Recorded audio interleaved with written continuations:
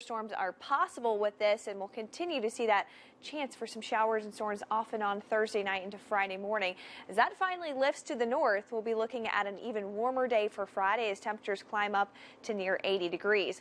We do have a low risk for some strong storms tomorrow. Right now, we are still in a level 1 out of 5 for across much of mid-Missouri. That's near and south of that warm front that I showed you. Main risk with this is going to be the potential for some small hail. Right now, it's a 5% risk, and that means we have a chance of 1-inch hail within 25 miles of a location. So it's a 5% chance of that. So I'm not expecting anything too widespread, which is why we're not going to issue a weather alert day for this system at this point. Tracking quite a bit of rainfall, though, over the next several days. This is the rain tracker through Monday. So the next 7 days, we could see anywhere from 1 to 3 inches of rain. So even with tomorrow and Thursday, we will still have another chance for some rain, especially by Saturday night after a big warm up. I'll show you when we'll start to see those increasing temperatures and what we can expect if you have outdoor plans this weekend. That's in my next forecast.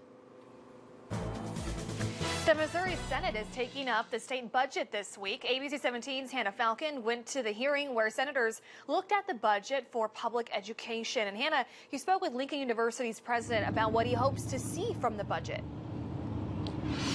Zeb, Lincoln University is seeking a full match for its land grant that would bring in $287,000 for the university, and it has asked for this for many years, since about 2000, the president told me, and each year the state budget fell short of completely matching the land grant. But today, senators added in the 2023 budget just enough to match that land grant. Now, land grants are federal grants that require a full match from either the state or the university, and Lincoln University currently has to waive the part of the grant that the state budget does not match. When these budget bills were in the House, representatives took out the funding required to match Lincoln University's federal land grant. Lincoln University President John Mosley tells me the university wants to use the grant funds to do agricultural research. We focus on smaller farmers, and right now our efforts are focused in St. Louis, Kansas City, and the Boot Hill region of the state. We'd like to expand those services north of Highway 70 to smaller farmers there to help them grow their profits. We understand the importance of agriculture to this state.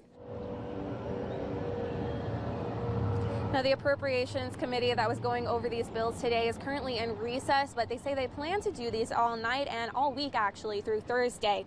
Lawmakers have until May 6th to get a budget on the governor's desk. Reporting live from the state capitol, I'm Hannah Falcon, ABC 17 News. Okay, Hannah, thank you. And the House and Senate will have a conference to discuss all of the changes the Senate Appropriations Committee makes on the budget before it can go to the governor's desk.